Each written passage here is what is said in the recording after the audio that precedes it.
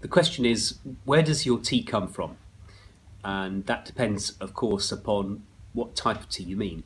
So we'll start off with the traditional English style black teas that you might find in our tea bags or in supermarket tea bags. In our case, those come from India and Africa. The Indian teas, that's Assam. So in India, you've got two main regions, Darjeeling and Assam.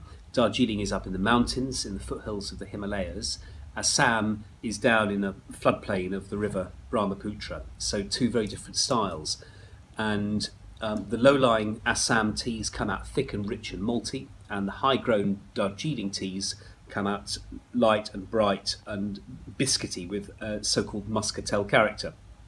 Darjeeling tea, not very popular, frankly, in this country anymore, although it is the quintessential afternoon tea.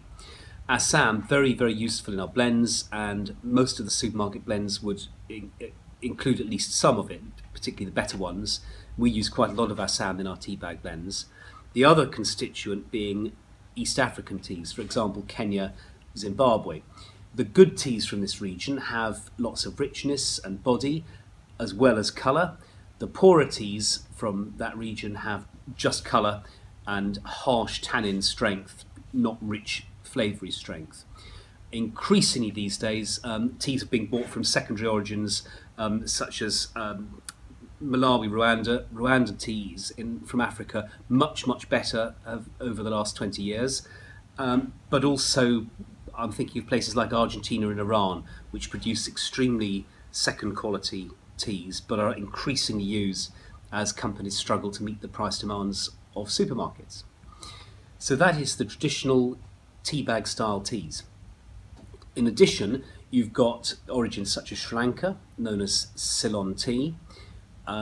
Quality in Sri Lanka declined significantly in the mid to late 70s. It's on the increase again, but very little bought these days, whereas once that was the mainstay of the British tea trade. Sri Lankan tea, Ceylon tea, the archetypal English breakfast tea. So an old English breakfast blend, as ours is, would be mainly Ceylon tea. And then you've got the specialities, so China, Japan. China producing green teas such as gunpowder and black teas such as Keemun and the smoky tea Lapsang. Japan producing light, rich green teas of extremely interesting, good quality. The famous tea Genmai Cha, which has popped rice in it, you may have heard of. So there is an incredibly quick rundown of where we buy our teas, and I hope that helps.